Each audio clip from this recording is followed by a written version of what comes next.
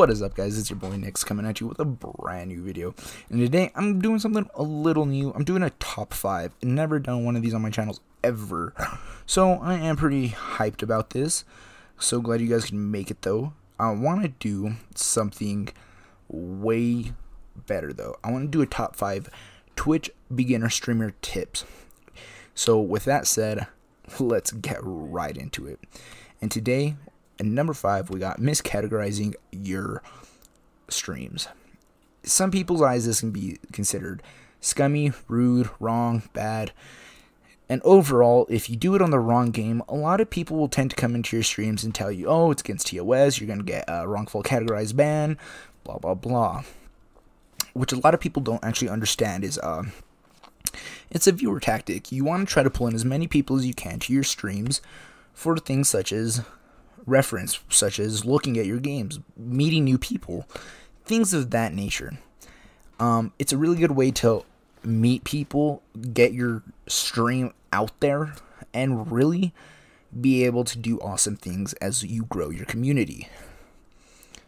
But again, not all people will agree with this.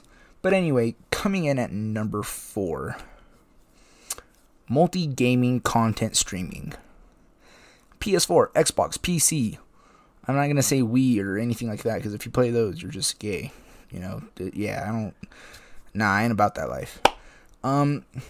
So things such as PS4 streaming, Xbox streaming, PC streaming, multi-gaming streaming such as CSGO, RPGs, MMOs, all kinds of varieties of games help keep your community new and fresh. This goes back to when you wrongfully categorize your streams, you're going to be bringing in more new people, bigger other people from other communities, such as all of that. When you do this, you're expanding yourself to multiple different realms of the community, and it's just a great way overall to help yourself grow as a streamer. Number 3, find yourself a community you fit in best with. It can be the PC community, PS community, Xbox community, any of those types of communities. And then once you establish yourself on a steady community, put yourself into the community of growth with games. The game community, the Call of Duty community, just for example, God of War community, the CSGO community, everything that can help you grow as a human being with streaming.